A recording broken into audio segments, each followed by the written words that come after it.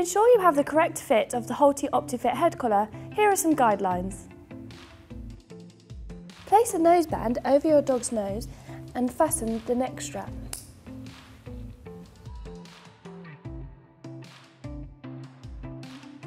Clip the safety link onto the D-ring of your dog's collar. The safety link is important so that should your dog be able to remove the head collar, especially in the early stages of training, you will still be attached to the lead. Adjust the cam lock underneath your dog's jaw. Attach the lead to the ring under the dog's jaw.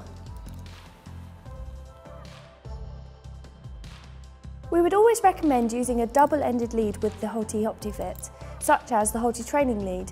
You can then connect the other end of the lead to the dog's collar. This allows for more effective training, as it enables you to walk your dog on their normal collar and use the head collar to correct the pulling behaviour.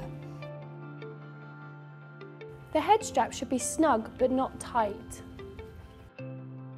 It is important that the nose strap is secure, yet allows your dog to be able to drink, eat and pant. The padded section of the noseband should sit centrally over your dog's nose. The cheek straps are designed to flexibly move to fit to your dog's face shape.